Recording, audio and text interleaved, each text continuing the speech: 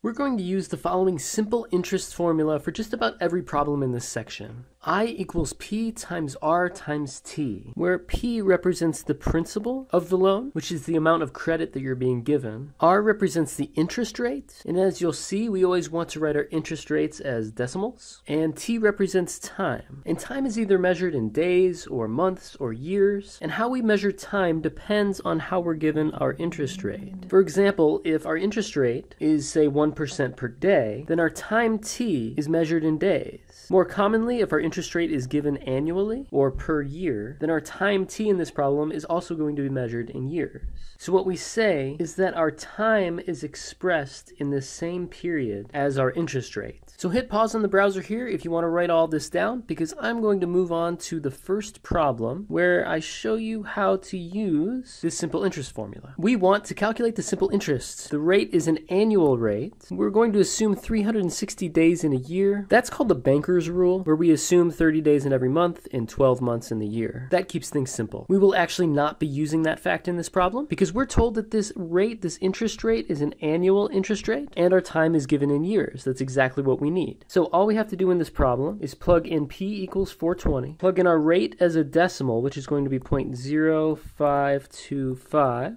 and plug in our time is 4.75. Plug all that into our calculator. I'm getting $104, and we're going to round to 74 cents. That is how much interest would be owed on this loan of $420. But you might ask the question, how much money do you owe? Well, the total amount that you owe is the original principal that you borrowed plus the interest that you owe. In this problem, that would be $420 plus the $104.74. So the total amount that you owe on this loan at the end of 4.75 years is $524.74.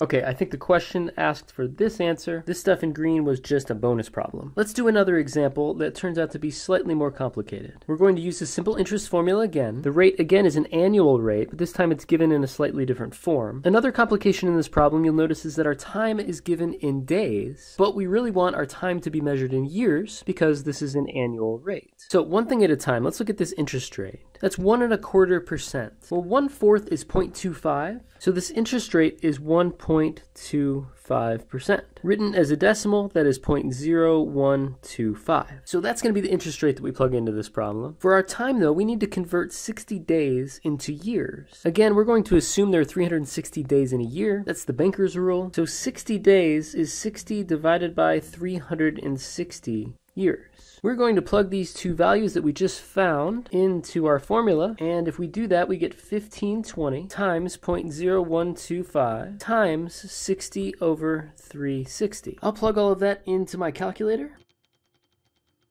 and I get a total interest owed of $3.17. And that's the answer that we're looking for. So I think that we can move on to the next problem.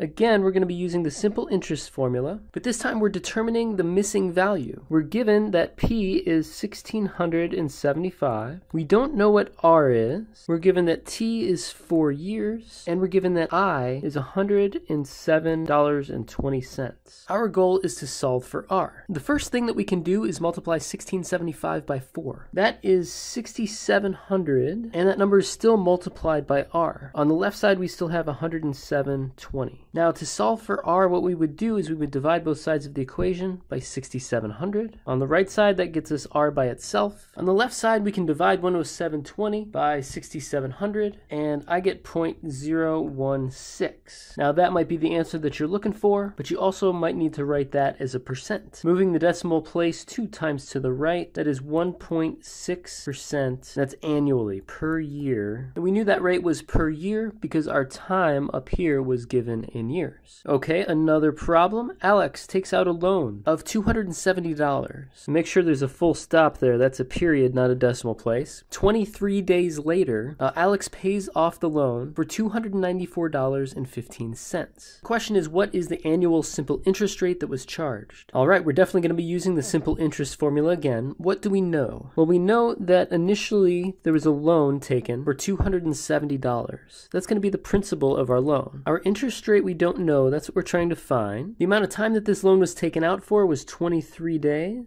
Note, though, that we're going to have to convert this into years because we're looking for the annual simple interest rate or the yearly simple interest rate. So using the assumption that we have 360 days in a year, that's the banker's rule, 23 days is going to be the same thing as 23 over 360 years. Okay, so that's the time that we're going to plug into this formula. We need one more thing. We need the interest that was paid on this loan. Well, you'll notice that Alex paid the loan off for $294.15. The original amount of the loan was $270. So the amount of interest that was paid on this loan is going to be that final payment that paid off the loan minus the original principal of the loan. In other words, I hope that it makes sense that the interest that Alex paid on this loan was $24.15.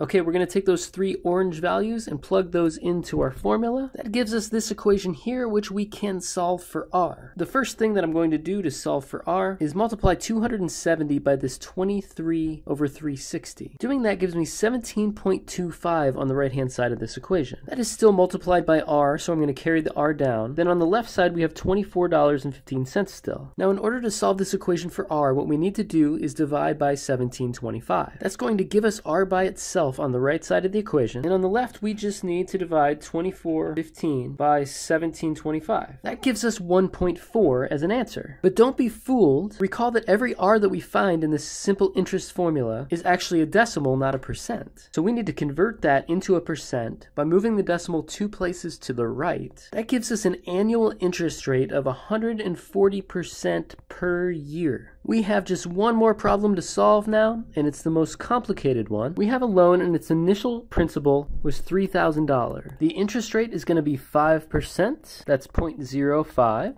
We took this loan out on April 1st, which I'll circle here on this chart. This is the first day of April. That's the 91st day of the year according to this chart. And on May 1st, which is right here on this chart, we made a payment of $2,000. On the day of maturity, June 1st, that's right here on our day chart, we want to know what the balance due on this loan is on that date. Okay, so you took out this loan on April 1st, and on May 1st you made a payment. To find out what that payment does to our loan, we need to calculate how much interest accrued on the original $3,000 from April 1st to May 1st. Well, how many days were there between April 1st and May 1st? If you look at this chart, April 1st was the 91st day of the year, May 1st was the 121st day of the year. If you subtract 121 minus 91, we get that there were 30 days between the beginning of this loan and when you made a payment. In those 30 days, let's find out how much interest accrued. Well, using our simple interest formula, we know that 30 days is going to be 30 over 360 years. That gives us a total interest accrued of $12.50. Now, at this point, we're going to pay $2,000 towards this loan. And according to this United States rule, if we make a partial payment on a loan, we need to pay the interest that is accrued first, and then the rest of the money from that partial payment goes towards reducing the principal of the loan. So what that means is from this $2,000 partial payment, $12.50 of that is going to pay off the interest that is accrued. That leaves $1,987.50 to reduce the principal of the loan. The loan started at $3,000. So the new principal of the loan is going to be that $3,000 minus the $1,987.50 that we had left from our partial payment, which makes our new principal amount $1,012.50. So that is the new principal as of May 1st. Now we have a whole new interest problem on our hands that starts on May 1st and ends on June 1st. On May 1st, we have a principal on our loan of $1,012.50. We still have the same interest rate, and between May 1st and the maturity date of this loan, which is June 1st, you'll notice up on this chart that there are 31 days between those two dates. So our time period of this loan is going to be 31 days. This T we need to convert into years, so we're going to change our time into 31 over 360 years. Now we can plug all of that into our simple interest formula, I equals PRT. Plugging all of that into a calculator gives me that the interest that we owe on this thing is about $4.36. Now finally, the balance due on this thing as of June 1st, the maturity date, is the principal of the loan as of May 1st plus the interest that we owe go. That gives me a balance of $1,016.86. And oh my gosh, that was a complicated problem. You might want to watch that a couple of times, slow it down, hit pause when you need to. But I'm going to stop the video right there, and I will see you in the next one.